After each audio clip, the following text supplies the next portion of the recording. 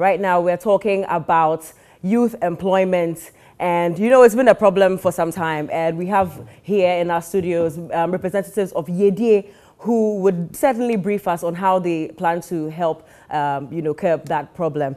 Joining me is Kafui Mills Odoe, the project director of YIEDIE, which is a youth inclusive entrepreneurial development initiative for employment in the construction sector, and Maureen Irekwa Odoe, executive director of AABN. You're welcome. Thank you. Amazing. It's great to see you face to face. You are so awesome. Thank you. Wonderful. I love you too. Thank you. Before we carry on, what's AABN?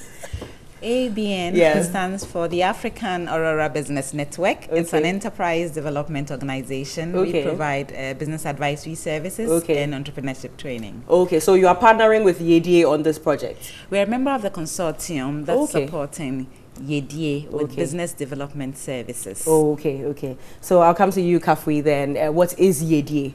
Well, I mean, the name is a mouthful, but it's a project that is targeting young people between the ages of 17 to 24.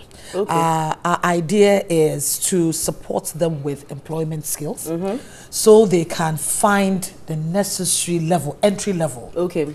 Proficiency 1 level within the construction sector. But the idea is to look at those who dropped out of school between JHS and senior high school. It started 2015. Yeah, it's a 5-year project, and we are just around the last lap. So I think with what we've done, we've came together as a consortium. We have global communities, we have AABN, we also have Artisans Association of Ghana, we have Opportunities Industrialization Center, Ghana, and then we have, you can't do without money. Very important. Republic Waffle. So it's a subsidiary of Republic Bank. So the whole idea is for us to ensure that young people can have the requisite skills to engage properly. The construction sector now is the boom. It's just like the oil sector now. It's a profitable area. And I think people should now start looking at technical vocational skills as an area of getting employment and getting the right skills so that you can. If I had something like that, I'll do what I'm doing in project management and then go over the weekend and get what I have to do some aluminium fabrication for somebody's project over the weekend, pocket that money. Exactly. It's good to have some side money. Yes, it is. I'll come to Maureen. How many youth are you targeting with this YIEDIE project? Interestingly, over the past 5 years, we've been targeting 23,700 young people to participate in this program. And they've all gone through it? I will be very, very excited to let you know. But then our boss will tell you that almost double of that number are actually wanting to be part of this program. Amazing. But that's our target, 23,700 young people. Yes. Over the period of 5 years? Yes. That was the target we had. And MasterCard is the partner that has invested funds in this. But, I mean, as we speak, we are around 23,600 and something. And we still have about 2,000 in training. But the problem is we are oversubscribed. And I think we want to manage expectations whilst we are here. Manage expectations whilst we are here. But we want people to appreciate the fact that the construction sector is a huge opportunity. Indeed. They shouldn't just look at it as debt, brick and mortar, but look at the whole value chain. Advertising, focusing, even media. Your focus can only be in construction. And you can also look at health in construction. You can look at well-being in construction, nutrition in construction. And things like that. And so there are so many things that we can do. And I think once we have AABN, for example, that's focusing on enterprise development, startups, young people, getting business advisory and business development skills. That would really support. So it doesn't matter their background? No. Or they should have had some basic education? Oh, yes, absolutely. I mean, JHS and SHS, that's very important. But you should have maybe dropped out, or maybe you didn't have the means to continue. Because you want to support those who are disadvantaged. Indeed. And all. So, but thankfully, the government is even focusing on TVET now. And free SHS is even opening more, in fact, larger doors for people to get in. Yes. But specialization is also very helpful. So that's also a window of opportunity. Yes. Okay. So are they assured jobs after? The model is such that AAEG, Artisans Association of Ghana, is the hub which takes them through the process of matching them to jobs. So we believe that if you have a model that trains people, provides them with business advisory services and startups and enterprise development, etc., and then gets them into a setting that matches them to available jobs, then you can be sure. Then you know the demand. Exactly. Otherwise, you just be churning people left, right, center, and then there wouldn't be a need. Indeed. You know? So that is actually part of the project. And we are looking at market systems, how we can develop those systems within the market to strengthen them. And that's why we've come together as a strong force. But you can see women in construction. Indeed. It's powerful. Indeed. I'm always happy to see that. Maureen, how exactly is this project funded? Well, this project is funded primarily by a key partner, that is the MasterCard Foundation. Okay. And MasterCard Foundation, as we all know, is very interested in young people all over Africa.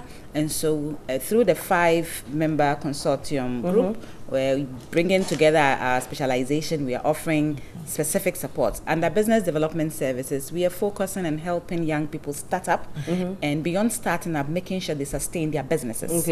Because we all know that businesses, even normal businesses with all the requisite inputs, most of them fail in the first 3 years, up to about 80%. But what we are focused on is making sure that these young people who have started will sustain their businesses beyond the 3-year challenging period. And it's interesting for you to know, because last night we received some interesting quotes from our field officers in Kumasi, and I like to quote this from DMP. DMP is a group of young people in the construction value chain. They've come together and they are in aluminium fabrication. And let me read this to your viewers.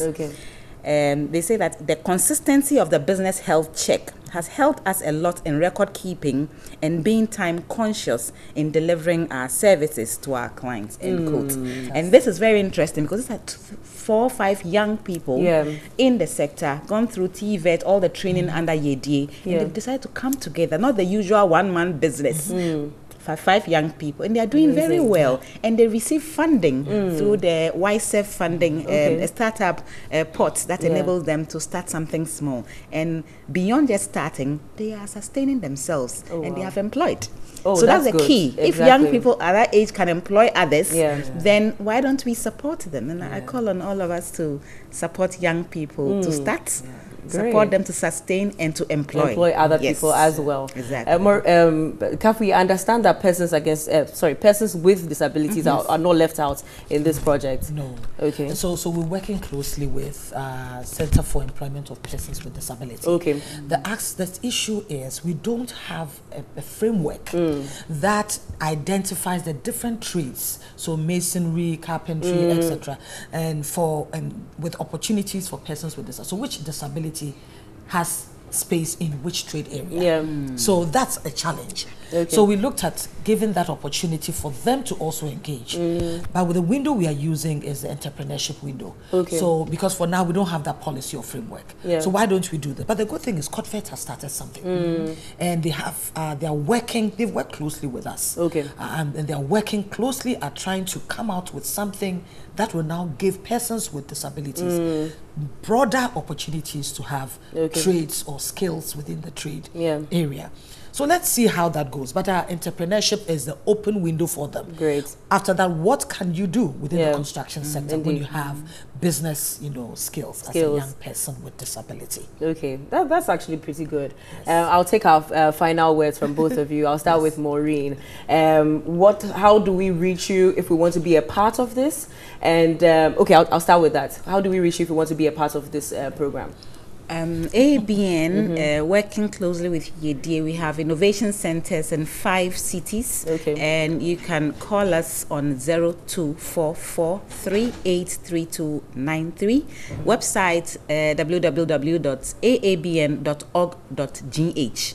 or you can also go to the website YIEDIE, and we'll also be connected through that place. And I invite all stakeholders out there to support young people want to use the technical and vocational as a career path. It is very lucrative, and beyond lucrative, it can also generate job opportunities for other young people. We have seen it over the past 5 years, and we are passionate because we've seen it work, and the model works, and the consortium model works, and we've worked, I mean, consistently under her distinguished leadership as an ambassador for young people. And I think that approach, coming together, is very important in this industry to help young people move to the next level of their careers. Yes. All right. And then with you, how does mental health also come in? I understand that you do support mental health in some way. Personally. Yeah. So yes, I do. And so the idea is, how can we ensure that young people in schools are greatly supported in ways in which they can be resilient? So how do you deal with stress? How do you deal with anger? And then with the elections coming, how do you get people to appreciate? How do you manage loss if you didn't win? How do you cope with that? It's a skill people have to learn. You don't just fight. And so it's one thing that I've been working really hard to advocate for personally, and working closely with Accra Psychiatric Hospital. Yes, on that. So well, if they want a sneak peek, I think you can just come on Saturday and see what's happening. All right, we'll do. Can you leave our viewers with a way to contact you if we do want to get in touch? Oh, absolutely. In fact, for me, contacting me when you contact AAB and you've contacted, but it's the women I want to talk about.